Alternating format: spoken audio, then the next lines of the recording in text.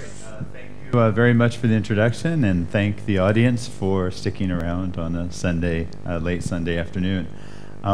Before I talk, I want to just acknowledge my main contributors to this talk. I like to do it first so then I don't forget. So most of the work here was done by these three graduate students who are all at MIT. He's actually going to Berkeley shortly on a postdoc. Actually, I think he just left last week, actually. Some other people that are sort of like research scientists, and Chris Love, who's a faculty member at MIT that's responsible for the biology part of the experiments and for the overall project. So what I'm going to talk about is I've been working for the last 5 or 10 years on trying to take fields that are not really very sophisticated from a systems and control point of view and automation point of view and try to bring them up to sort of modern ways of doing things. And so what this talk will talk about is our most recent effort, or most active effort now, on doing this for the manufacture of biologic drugs. So these are drugs made from cells that are proteins.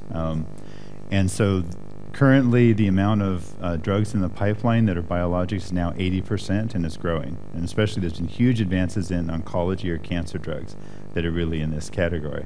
Now, if you look at how these things are actually made, they're made with a lot of manual people running around in bunny suits with gloves and so forth.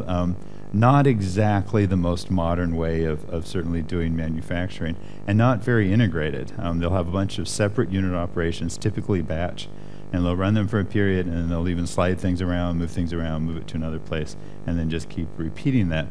Now, what's disadvantage of that is that it can increase contamination, biological contamination, which does happen. And once you get a contamination in a facility, it's actually quite a big hassle to remove that contamination. And so we like to reduce contact with personnel. We like to have things fully integrated, everything sealed, integrated, protected from contamination of people. And we'd also like to increase product quality and purity, increase yields and flexibility, reduce production times, reduce scale-up risk, and reduce footprint. So you have something that's very small, you can sort of move around. Even you might put it in a box, for example, and just move the box around. So it's a completely integrated unit, and then you can make your drugs wherever you'd like. So this is a high-level outline. So what I'm going to do first is I will talk about the biological drug manufacturing system. This will be sort of high-level view, so you can see what we're talking about. Then I'll talk very briefly about the kind of control approach that you use for building one of these systems. Now, all the systems we've been building their intent is to be fully autonomous or fully automated systems. So the user of these systems could be someone that could be even a soldier.